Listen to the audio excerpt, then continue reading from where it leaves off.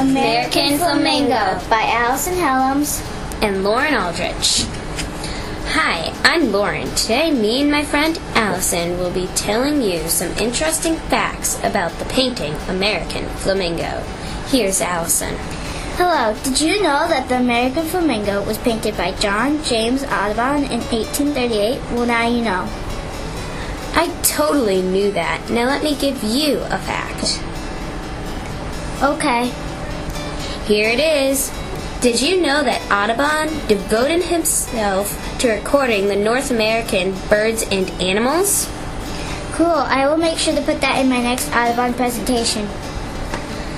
Okay, you have fun with that. I forgot to tell you this really cool fact. What is it? Did you know that each of Audubon's subjects were carefully sketched before he would then kill the animals, string it with wire, and then finish the painting? Ew! Why did you have to tell me that? Here, I have one for you. Each of Audubon's paintings are huge to look life-size. That's the end of our Audubon presentation.